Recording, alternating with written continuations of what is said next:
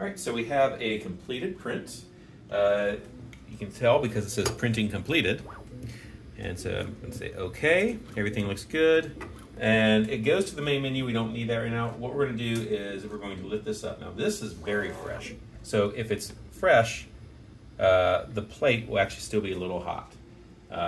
You probably won't have that all the time. So kind of wish I would have let this cool down a little bit. It's nice and warm. So these metal plates are actually quite flexible. So I want to make sure not to get my hands on too much of the inside, but I can bend it a little bit. And then I'm going to do a little twist. And a lot of those just kind of fall off.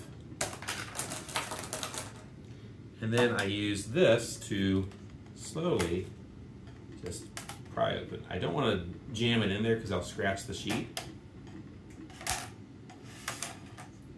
But you can see that if I keep this flat, I can just get this right off. And then I want to get the little trash there off there. And you can see there's some smears in there. That might be because I accidentally touched it. And what I can do is I can just get an alcohol tab and just kind of wipe this down to make sure that everything is nice and clean. You want to make sure that's done before every single print as well. And that's it.